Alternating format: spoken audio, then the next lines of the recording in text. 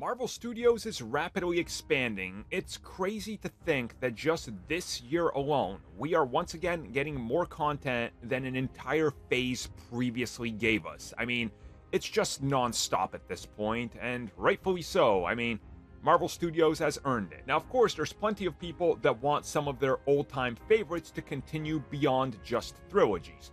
Thor is one of these characters that's moved beyond the trilogy, and they're definitely teasing a lot more to come. And now one of Marvel Studios' own producers says, well, Thor is the first of a series of characters that are moving to a fourth film. There's way more coming.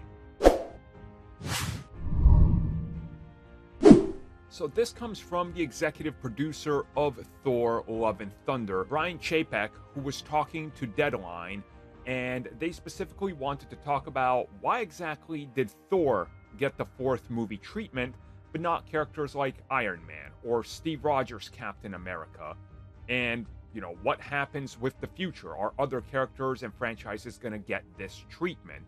And he was quick to say, well, it's not necessarily that we're picking favorites or anything like that, but yeah, Thor is the first one because we felt like that there is a lot more stories to tell with this specific character, where he is in his life in terms of the MCU, and what we have to do with the future.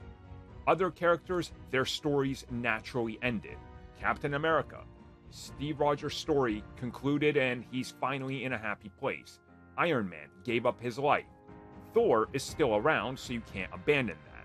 And then as the conversation continued to go, Brian revealed that Thor isn't the only one. There's going to be multiple franchises and characters moving forward that are going to exist beyond just a trilogy. And some hopes are that some could be up to 2 trilogies, if not beyond that. So, looking at this realistically, Spider-Man is the obvious one. I think Doctor Strange will be another one. I also do think Guardians of the Galaxy will continue, just obviously not the same iteration because the team has changed every single film. The brand will continue, but the Guardians will change. I also do believe that you're going to see some additional characters like Captain Marvel recently and Black Panther, for example, can continue by passing on the mantle like in the comics.